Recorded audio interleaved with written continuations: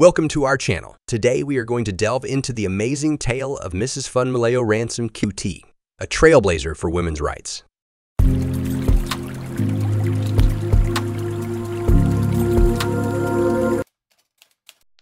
Born on October 25, 1900, in Abeokuta, Nigeria, France's Abigail Olu Funmilayo Thomas, later known as Funmilayo Ransome-Kuti, was destined to become a formidable force in Nigerian history. She was the daughter of Daniel Oladeji Thomas, a farmer and trader, and Lucretia Phyllis Umwayini Adosolu, a dressmaker.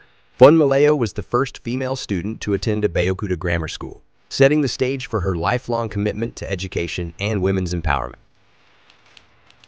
After completing her studies in England, Funmilayo returned to Nigeria and married Reverend Israel Oladeji Ransome-Kuti in 1925.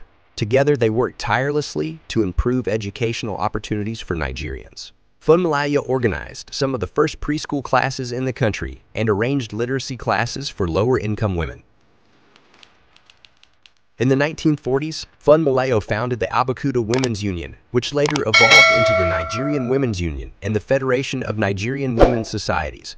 She led massive protests against unfair taxes and the exploitation of market women, earning her the nickname Lioness of Lisabi. Her activism forced the ruling Alake of Egbaland to temporarily abdicate in 1949. Funmilayo's influence extended beyond Nigeria. She was a key figure in Nigerian independence movement and participated in international peace and women's rights conferences. She received the Lenin Peace Prize and was awarded membership in the Order of the Niger for her contributions.